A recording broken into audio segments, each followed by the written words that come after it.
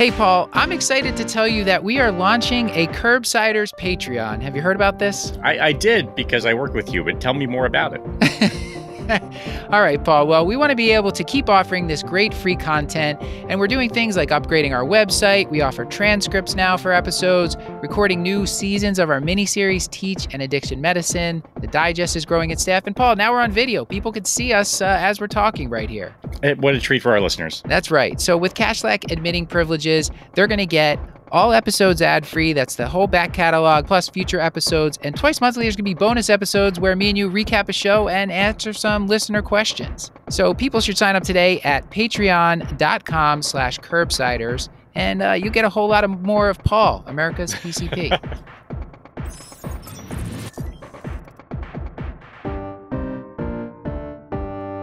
You know, Paul, we're in Hershey, Pennsylvania. And Paul, I don't know if I've talked about this before, but I had a real problem with chocolate and nuts and marshmallows. And but Paul, I got over it, but it was a rocky road.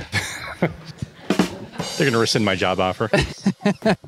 All right, let's get started. The Curbsiders podcast is for entertainment, education, and information purposes only, and the topics discussed should not be used solely to diagnose, treat, cure, or prevent any diseases or conditions. Furthermore, the views and statements expressed on this podcast are solely those of the host and should not be interpreted to reflect official policy or position of any entity, aside from possibly Cashlack Memorial Hospital and affiliate outreach programs, if indeed there are any. In fact, there are none. Pretty much, we aren't responsible if you screw up. You should always do your own homework and let us know when we're wrong.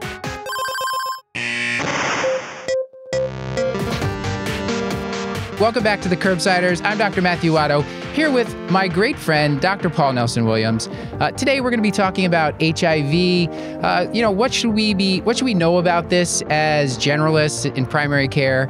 And we have a great guest, Dr. JJ Nunez.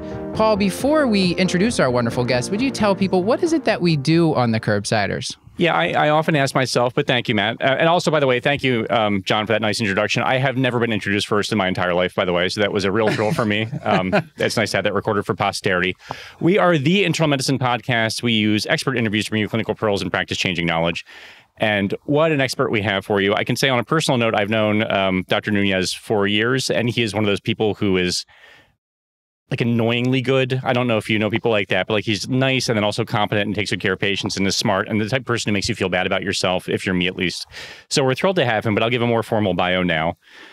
So Dr. Nunez received his medical degree from the University of Connecticut School of Medicine and went on to do his internal medicine residency at Yale New Haven Medical Center and completed his fellowship in infectious disease at the University of Pennsylvania with Penn Medicine. Dr. Nunez is interested in health equity and medical education. In addition, he has an interest in improving access to medications for opioid use disorder, medical and resident education, medical student and resident education that was probably supposed to be, HIV primary care, and HIV preventive medicine. So without further ado, let's bring up Dr. Nunez. JJ.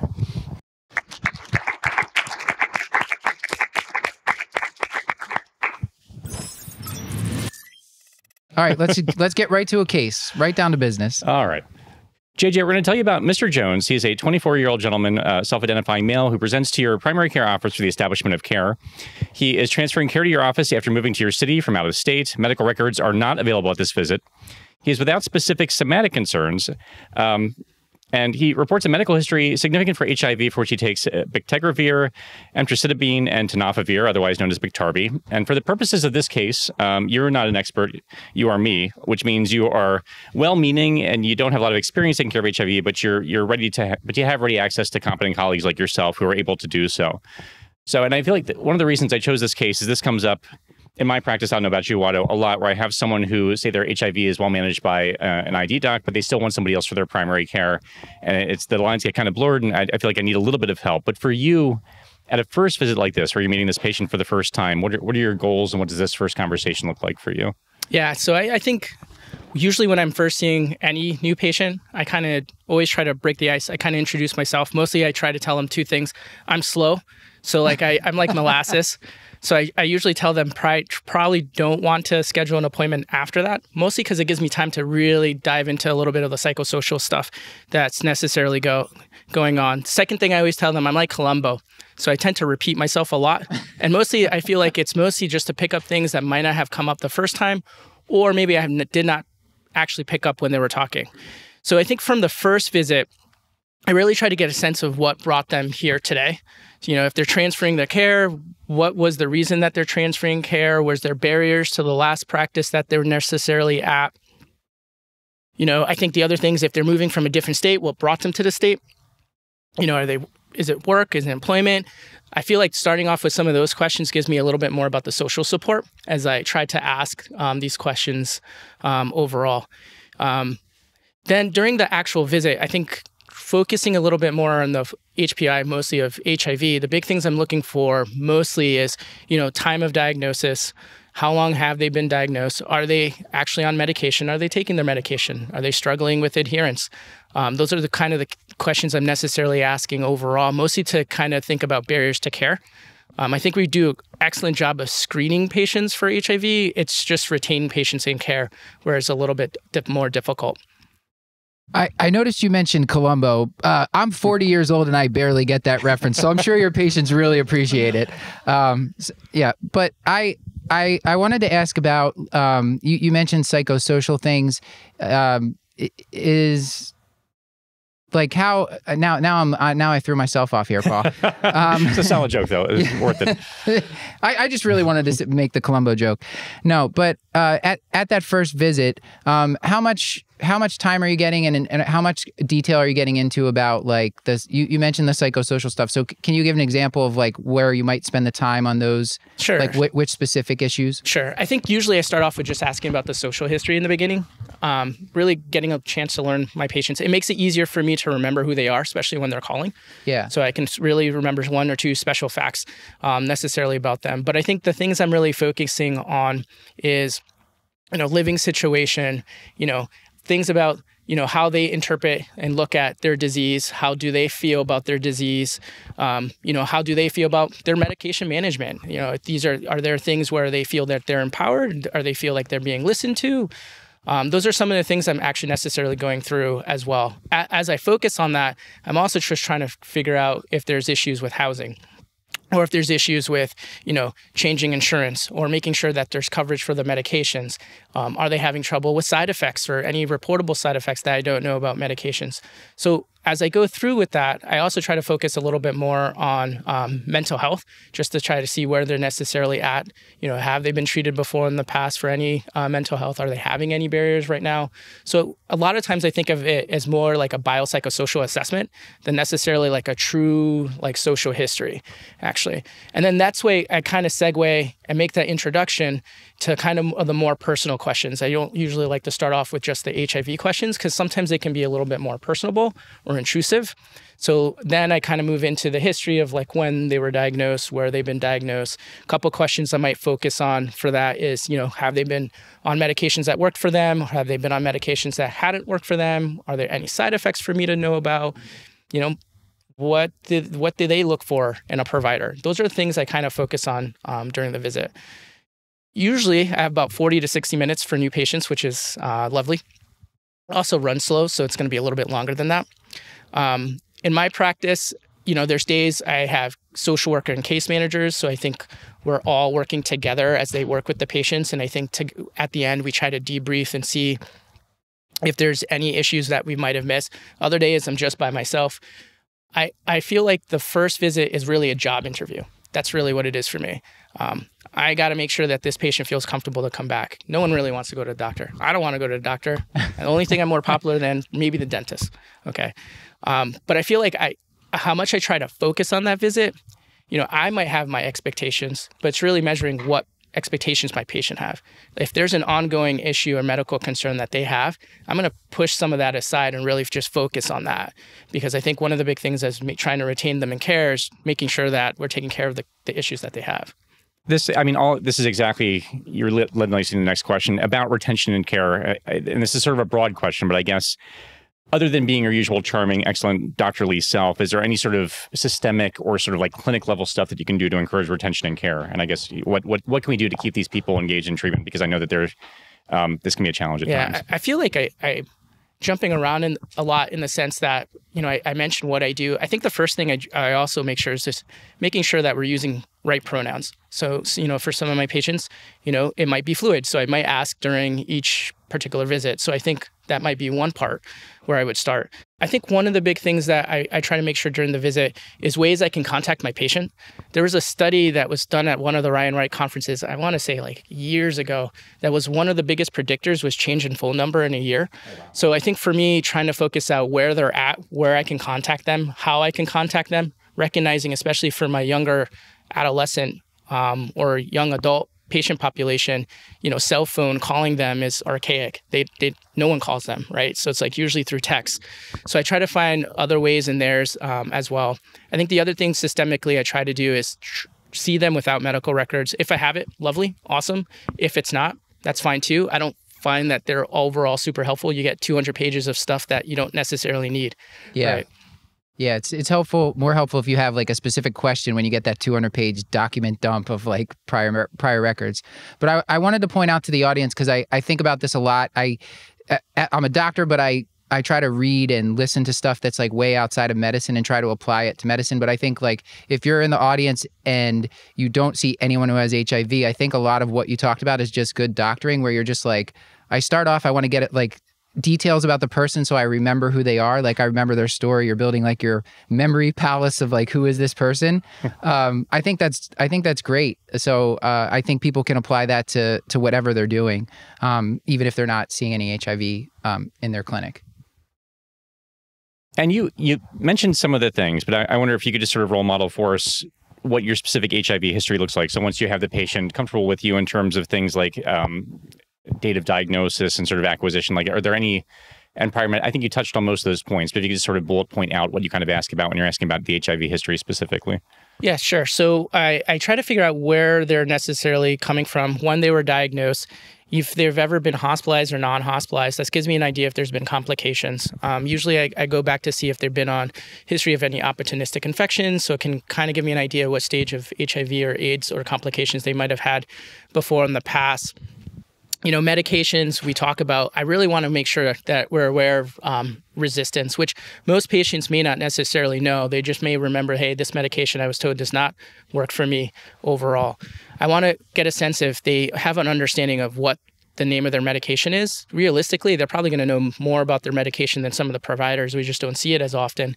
And then what pharmacy that we've been using it, how have they been getting it? Have they had any issues for the barriers for the pharmacy? Because sometimes if it's smaller mom and pop shops, the medication can sometimes be delayed for getting it compared to some of the bigger institutions. As for additional HIV history, other things I try to get a sense of, as well as any other co-infections, mostly thinking about hepatitis B and hepatitis C, because it's going to determine what I do for treatment. And then want to make sure that we really treat hep C very early on, because with co-infection, the progression to liver disease is much higher. I also want to make sure there's social support. Actually, so just making sure, like, as we're working about things, are there people aware of their diagnosis? Are they not aware of their diagnosis? Are they secretive about their diagnosis? Stigma. The way I ask that's mostly like, what's been barriers for you about, taking care of your medical condition, actually. Paul and I were talking about this on the drive up here. I feel like that it's a chronic disease. We have such good treatment for it. But the stigma, and people just remember the 80s and the 90s when everyone was dying from it, and people are still just so secretive about it. Or I've still had patients tell me, please don't test me for HIV. I'm like, what are you worried about getting tested? And they're like, I don't even want to go there. I'm like, well, it's a chronic disease. Like, you could get treated. And so I think there's still a lot of misinformed patients. You brought up an excellent point, Matt, because like how I always mention is like, it's a chronic disease that's easy to treat, easier than diabetes. That may be true for me as the provider, but it may not be the truth for the patient. Right. I think a couple of times I always touch base with them is just that they can tell you the exact date that they were diagnosed. Mm-hmm. They can tell you the exact situation that they were in when they were diagnosed. And for many, it was really, really traumatic. Actually, it was in a very awkward situation, or the other thing was the involvement with the healthcare system at that time, or it was like a complete shock. So like, it's very easy for me to say, hey, it's easy to take a pill every day. For some, it's really not.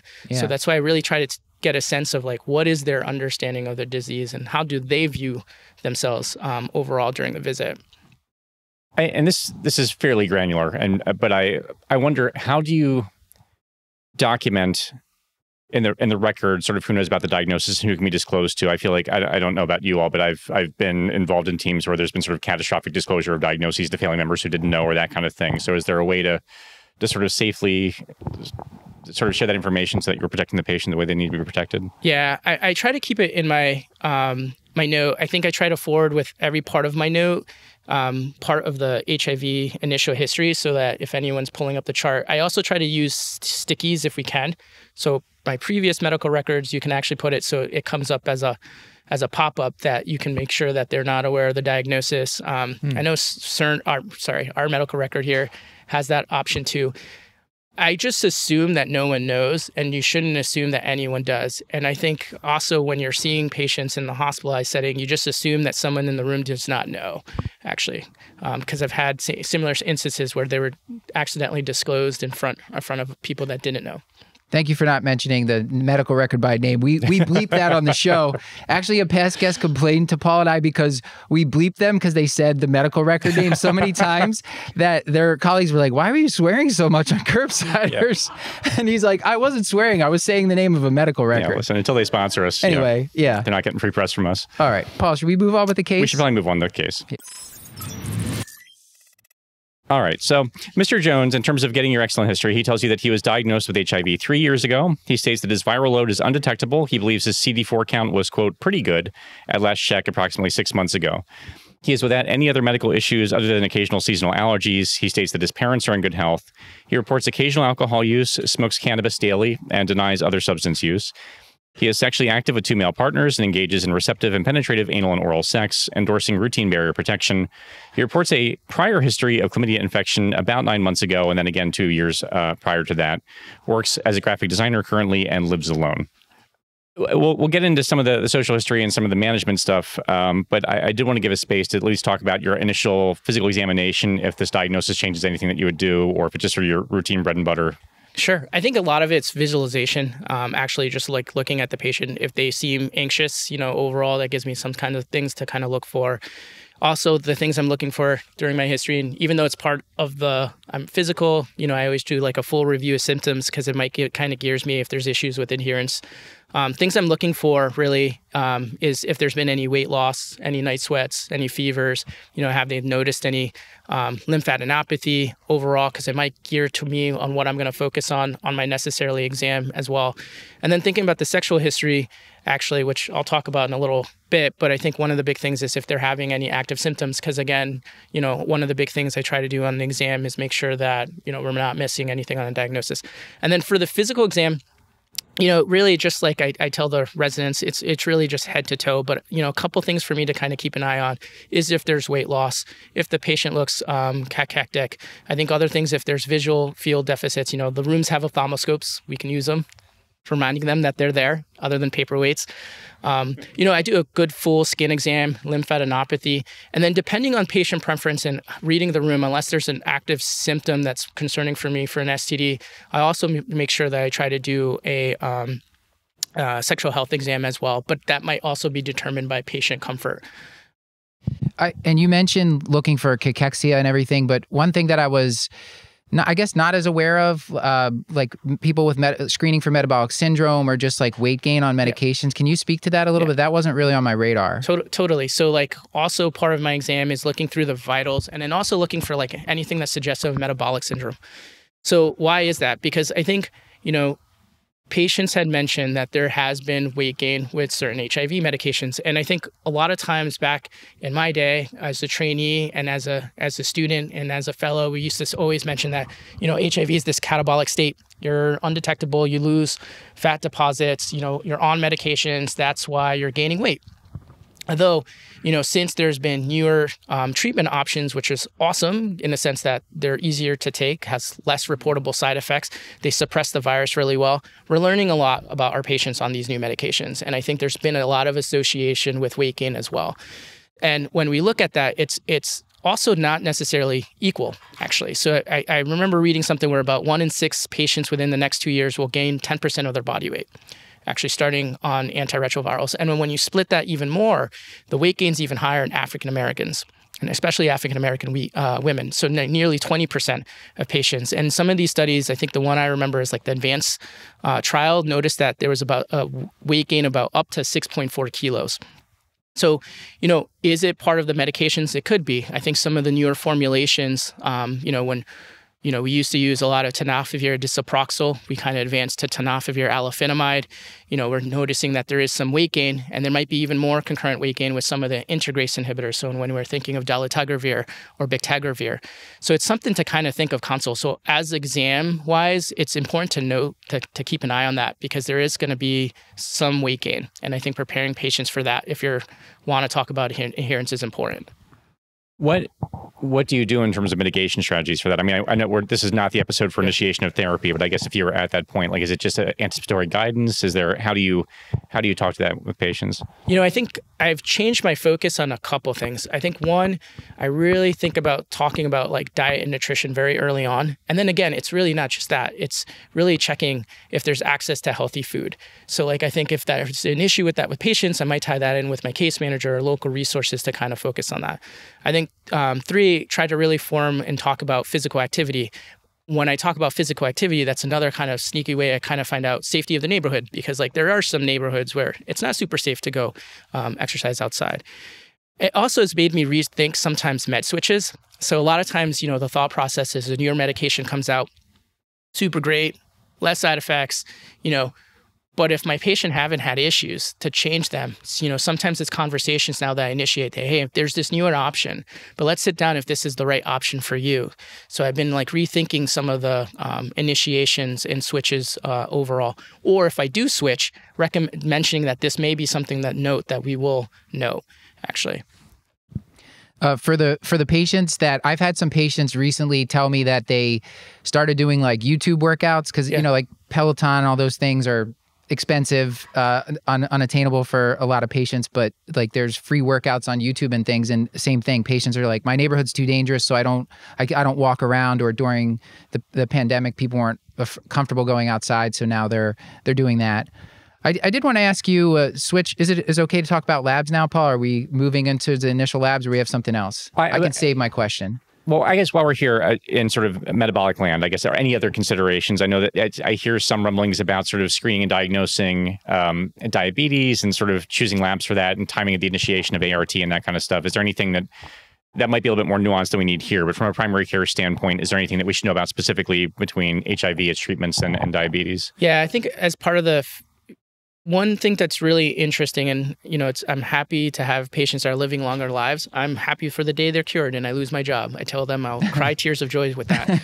But there is a risk for cardiovascular disease about 2 times higher in patients living with HIV, even being undetectable, and higher CD4 counts. So I think as we look back at that, there's some kind of big focus points for metabolic syndrome. I think one of the things is really being aggressive to screen for diabetes. I think also making sure that lipid profiles, that we're not just checking them, we're actually treating them, actually. So as we're thinking about things, I have many patients who are super well controlled for the HIV. Their diabetes needs a little bit of help, actually.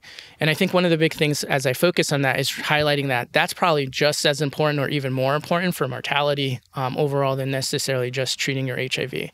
So I think I tend to do a lot more screening. And then as I'm thinking about my antiretrovirals, as we talk about switches, it's important to think of what medication interactions there might be.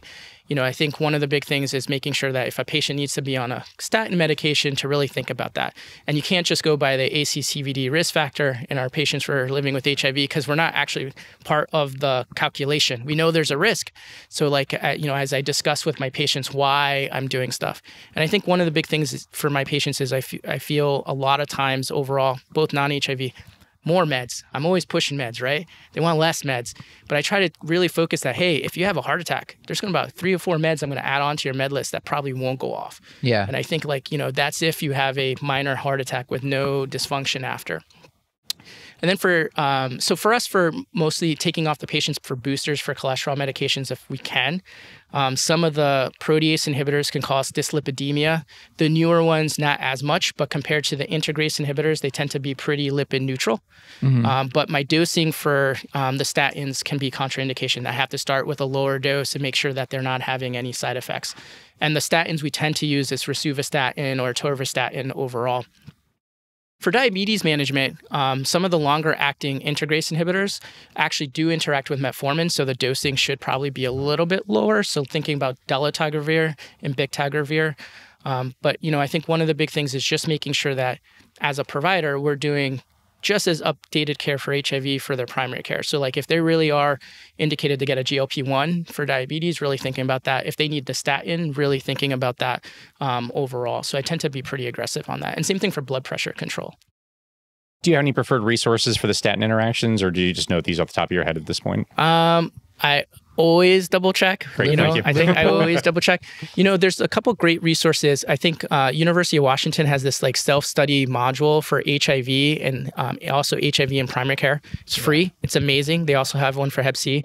UCSF also has one where I think they're just revamping the website because it's been off for about a year, and it's called the Knowledge Link. And it's great because like it's all topics necessarily all towards there. Those are my kind of go-to ones. And then I know I'm digressing a little bit, but I think as I talk about my patients is really focus on smoking, because there's a much higher prevalence of smoking in patients living with HIV. And I describe it as, a couple years ago, our journal, Clinical Infectious Disease, had an article on smoking and smoking conversations to have with patients, reviewing their treatments for patients, pretty much a primary care article in a infectious disease journal. And I think it just shows that the prevalence of smoking is much, much higher. Yeah. The quit line in the state of Pennsylvania is great. They give 5 free coaching sessions, and they'll send patients patches and then either gum or lozenges for free. So it's a fantastic resource. And I think it's a national resource. I think you if you call, you actually get a person too. So I would recommend people just even call it yourself just to see like what experience the patient's got. I've done it, and it is very helpful. I wanted to ask a little bit about I wanted to note the Liverpool calculator. Isn't that the one that like all the ID docs, I think it's been mentioned on the show before. I think they have one for Hep C, for HIV, and for the COVID medications, I think. And thank you for bringing that back up, because that one's also a very helpful source. I've used it a lot during COVID, especially just to check for the Paxlovid interactions. Yeah. All right, Paul, where to next? Well, it's Valentine's Day. I mean, we should probably, it is Valentine's Day. Happy Valentine's Day. Yeah, thanks to you too, buddy. So actually, let's talk about, because I do want to make space for this too, about the conversations about transmissibility in relation to, say, viral load and CD4 counts. Or what's the current thinking, the current counseling? I just want to make sure that we talk about the U equals U before we move past it into your other screenings. Yeah, so I think this was big when this came out with CDC. I think there was many studies that were already super suggestive of this. There was a study, which I can't remember all. I think it was HPTN 052. You might quote me on that one. I should know that one, but I think overall I was looking at serodiscordant couples, and what they noticed in serodiscordant couple, one living with HIV, one without, is that the patient, as long as the patient was undetectable, actually did not contract, was unable to transmit HIV.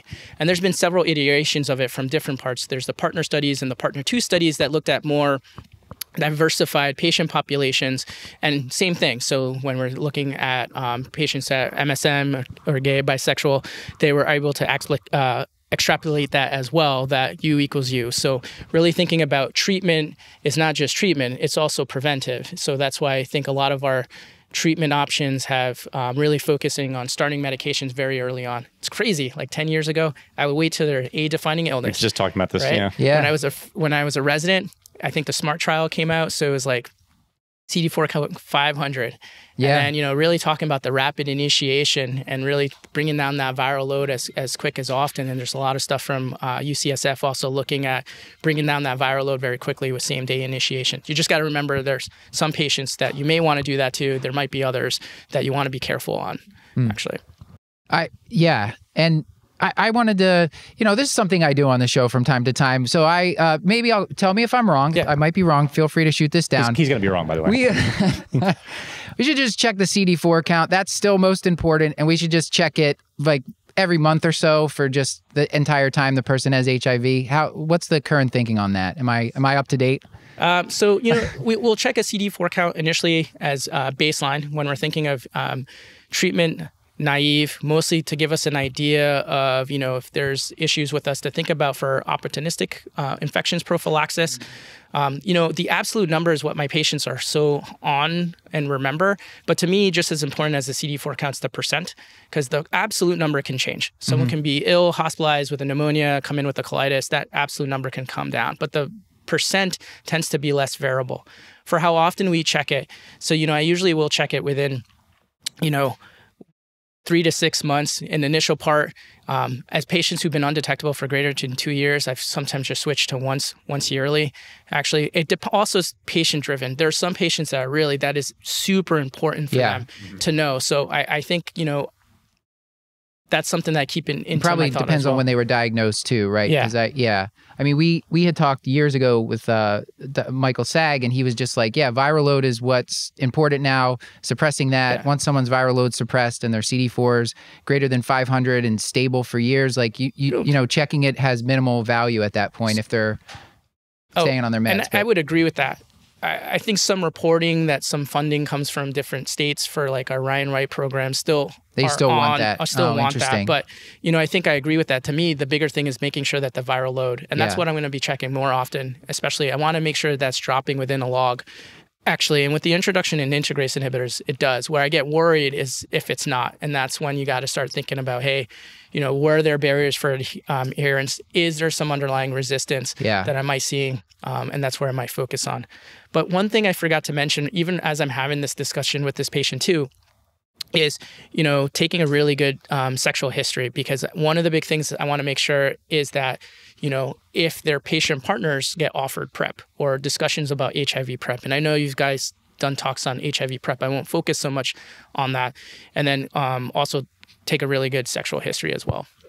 Yeah. So I would like to hear sort of what your sexual history sounds like before we get there and before we leave this slide. Is there a recommended duration of time for someone to be undetectable before you can sort of say with confidence, okay, equals you? Is there guidance, recommendation age for that? Is one lab sufficient? Sort of what's the timing about that? So, back what I always remember when I'm talking about family planning, I would like to make sure that they're undetectable for at least 6 months. But I think, honestly, the data suggests that if they've been undetectable with viral loads less than, being detectable, it reduces the chance.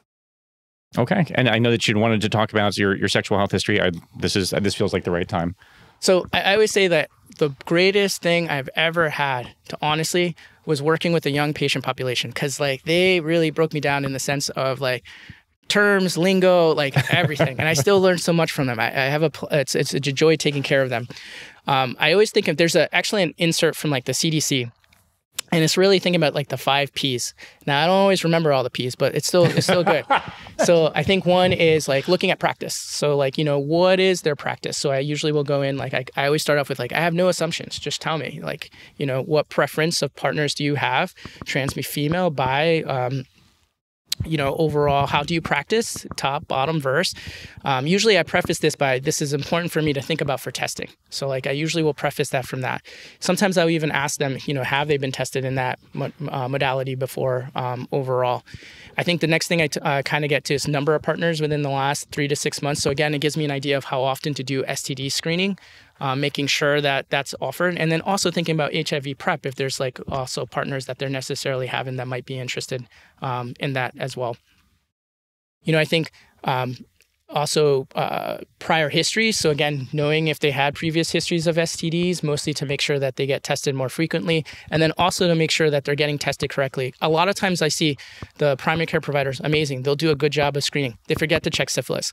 So a lot of times I'll see the urine and the swab, but I won't see the RPR actually. So just there's higher rates of syphilis as expected.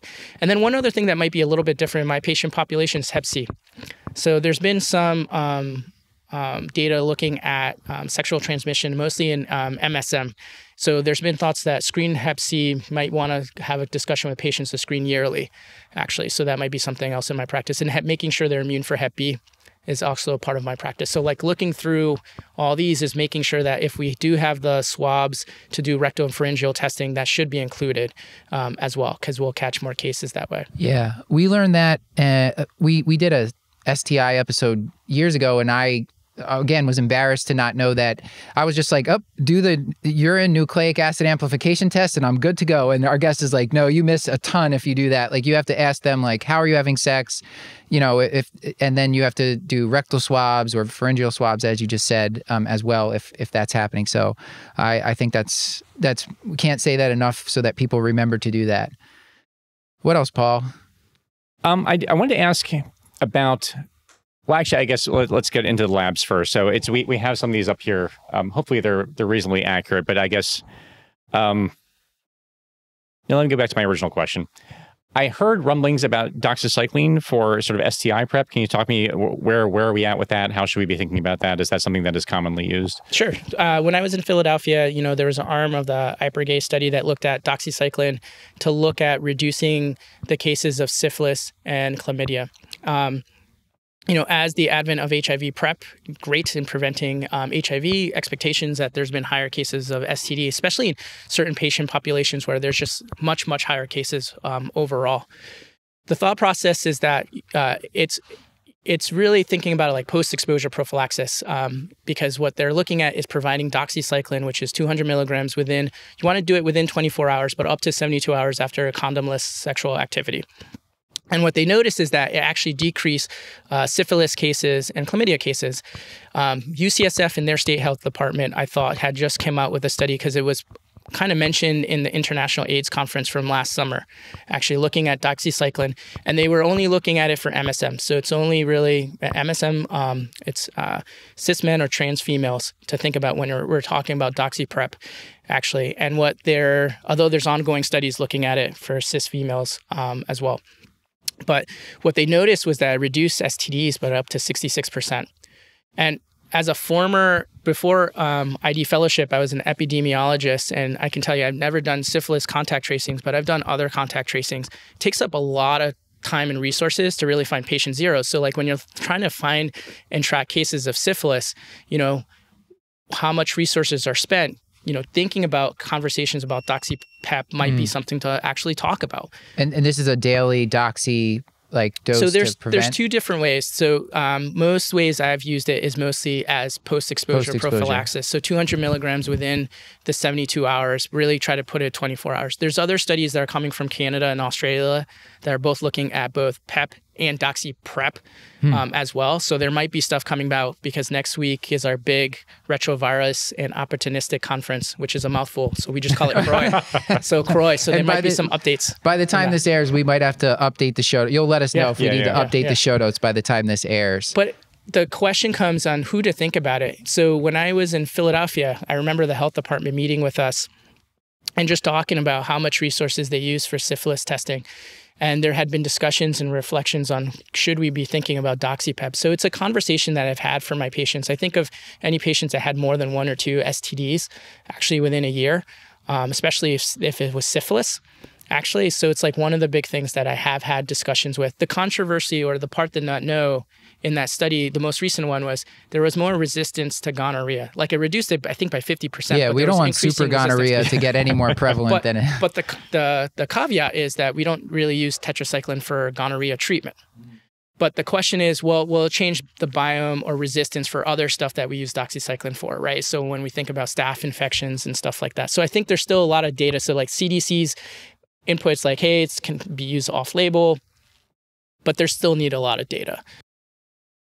Well, I wanted to ask, because we do want to leave time for audience questions. I know we have a lot of other stuff to test for. I did want to ask about anal cancer screening, because that's, I think, probably most primary care docs are less familiar with that and talking about doing digital rectal exams and anal paps. Are you doing those in the office? Like who's doing those? Should primary cares be doing those if their patient's not seeing an HIV specialist yearly? Sure. Yeah, I've been doing anal pap screening.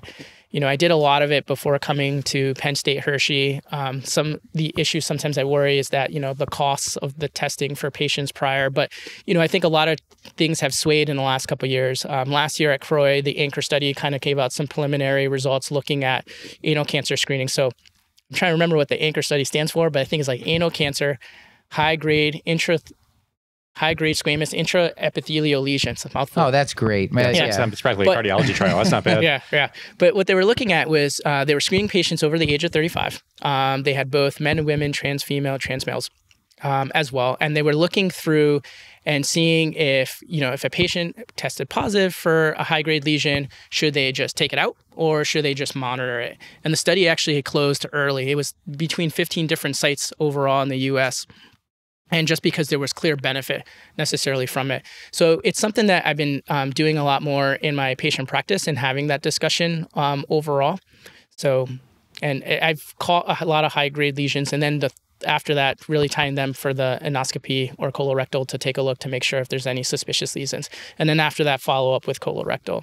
And any resources for like people, I don't think I did not learn how to do that. I know I did not learn how to do that in training. So what resources are there for people if they have to learn how to do anal pap so there's there's a wonderful iteration and stuff from like some of the health departments overall. Mm-hmm. It sounds more difficult than it is. It's just a brush actually overall, and you're trying to get around the Z line and putting pressure as you go in, put pressure as you go in, and then just spin as you go out. But you can Google it. There's many different things in PDF. And patients can't self-swab for that. Like they That's one where we don't recommend necessarily self-swabbing. And then sometimes also thinking, rectal exam, digital exam, just making sure you're not missing the lesion from the brush. So those are things I've had discussions with my patients and recognized that overall, they may not want to do that at the moment, or I don't save it for the first visit. It might be stuff as we develop rapport. Okay, great. And along those lines for cervical cancer screening, I know things are a little bit different for patients living with HIV. You don't have to go too granular, but like any big differences between anything that you would do differently for someone who is living with HIV than someone who is not? Yeah, so I think, if I remember correctly from the primary care guidelines, usually age 65, you would necessarily stop for cervical cancer screening in patients not living with HIV. In persons living with HIV, actually, it goes on past that. So overall, also depends.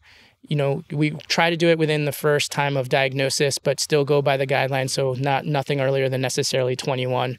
And then I always have to look at the flow chart overall to make sure that I remember. But, that excellent chart up there that you're showing hides it. Okay. Well.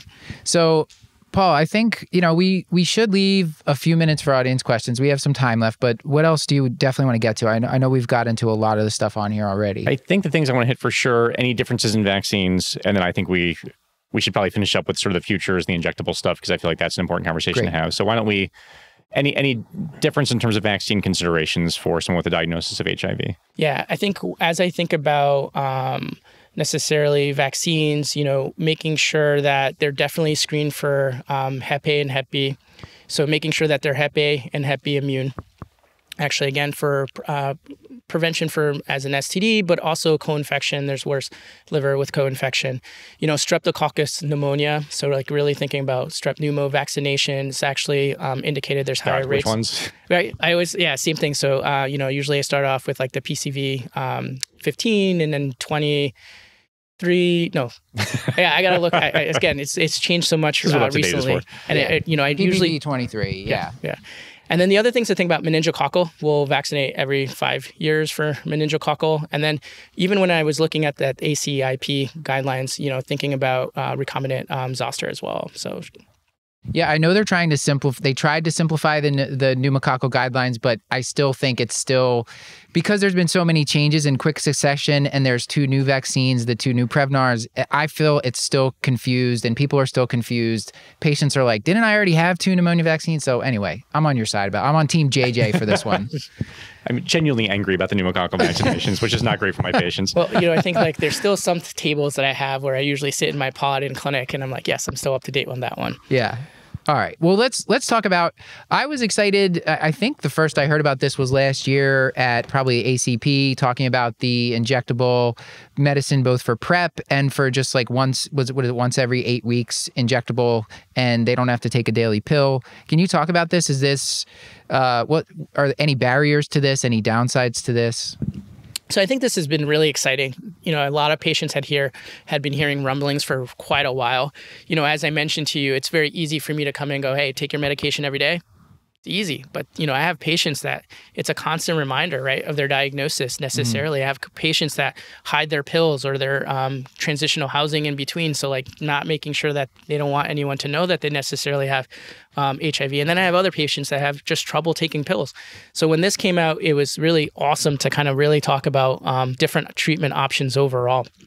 One of the big things is it can't be used with Hep B. So they have to be hepatitis B. Can't have chronic hepatitis B, as we tend to use tenofovir a lot for Hep D infections. But, I think it's been really revolutionary and really giving some of the autonomy back to the patient that they don't have to take a daily pill. When they were looking at the studies, there's two, actually. One we're looking at it monthly, the other looked at higher dosing and providing like the first shot, then the second shot, and then after that every 2 months. And patients did well. They, there was not as many breakthroughs overall from becoming detectable. So I think it's a really effective tool in our toolbox. A couple of caveats to it is that it has to be done in a medical visit. So because it's a gluteal injection, actually it has to be done. And I always tell it is that commercial is awesome. I love the commercials. Commercials doesn't tell you that it's actually 2 shots. So like actually as you're selling it with the patients overall. So like wait, two shots on the same day? Yeah. So one per gluteal cheek. So like as I just you started with gluteal and then still went with cheek at the end. Like you start out medical and then just kind of sorry, it's how I talk about it with my patients. But I think one of the big things to really highlight overall from it is from the patients I've had transition, they've absolutely loved it. I mean, I think one of the big things that really want to try to make sure is I need to have a way to find our patient. And I think that's the hard part sometimes is like, you have to remember to come back to get that second shot. We have a little bit of a window or wiggle room, but the always concerning part is if you pass that window and the levels are starting to come down and we're promoting resistance, actually. So, I've been having my patients do it. We try to track it as best as we can, but I think sometimes it's just that might be a barrier to think about as implementing is really the patient follow-up and retention. And then the other thing I mentioned is that injectable ripivirine, so I also do a lot of methadone. So like injectable ripivirine can actually prolong QTC.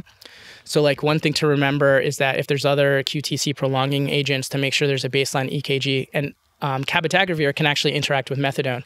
So it can actually lower the dose. So it's something to think about when you're discussing if they're getting methadone with their site to make sure that they're monitoring for any withdrawal symptoms overall. And logistically with these, do you do an oral run-in period for tolerance? Like are the oral medications first, then transition to the injections? Or so what does this look like? I know probably more than I need to know specifically. No. So it's a great question. For some patients, if I haven't done an oral lead-in, you don't necessarily have to do the oral lead-in if you're doing a switch. Actually, and they're undetectable. They tolerate it well.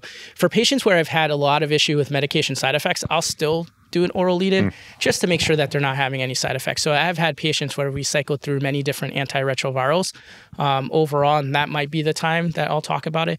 The other thing is just remembering that they can't have an NRTI resistance. So if they've have resistance to ripivirine, it's not an option. If there's a lot of integrase inhibitor resistance, it's not an option. But I think it's a good discussion to have with our patients overall. And then the exciting part of cabotegravir as well is thinking at it as an option for PrEP. Yeah. All right. Well, I think we should probably take questions from the audience. Sure. We might probably only have time for maybe like one or so, but we'll just call on you and we'll repeat it for the people in the audience. So does anybody have any questions? If not, that's okay. We're happy to just, get some take-home points and get y'all out of here. So the question was, is there a PAP equivalent for HPV-related cancer screening? I believe, I believe so. I think...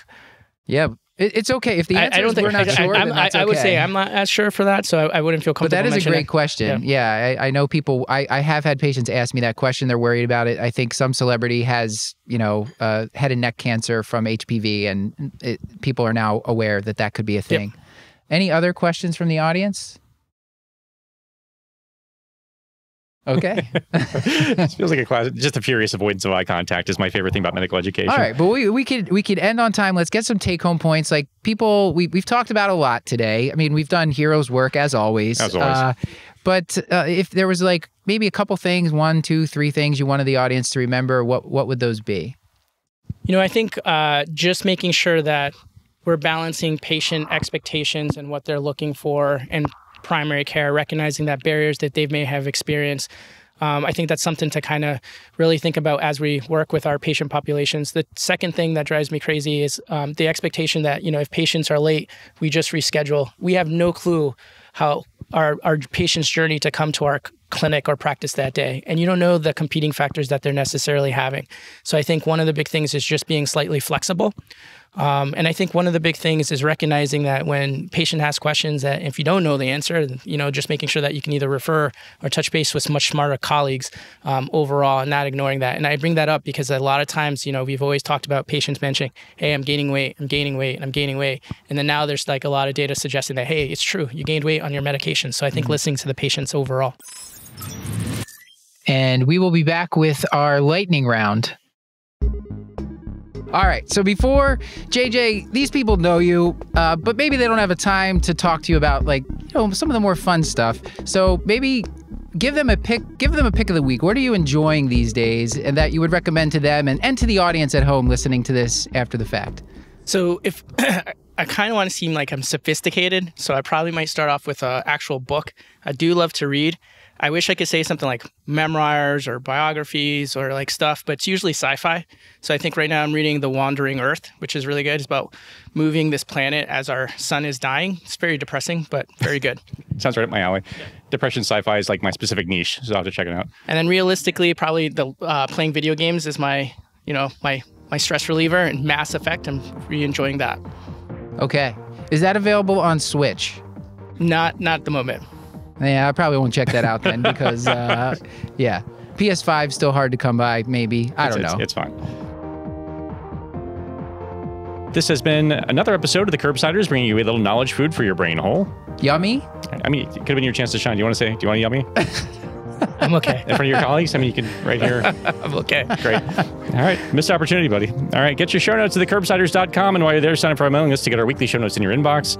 Plus, twice each month, you'll get our Curbsiders Digest recapping the latest practice-changing articles, guidelines, and news in internal medicine.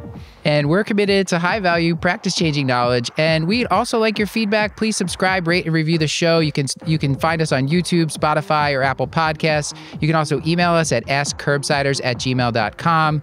And I wanted to give a special thanks to the great Dr. Paul Nelson Williams, America's primary care doctor, and to Dr. Beth Garbitelli for helping to write this episode. The Curbsiders technical production is done by the team at Podpaste. Elizabeth Proto and Jen Watto run our social media, and Stuart Brigham composed our theme music. And with all that, until next time, I've been Dr. Matthew Frank Watto. I do want to throw in a quick thanks for Dr. Ellen Tadaldi, who actually is one of my legit heroes, who's at Temple right now, who actually looked over the script and gave me some ideas. So I just want to say thank you to her, and then also just ask for another round of applause to the great Dr. Nunez before they say I'm Paul Williams. Thanks, guys.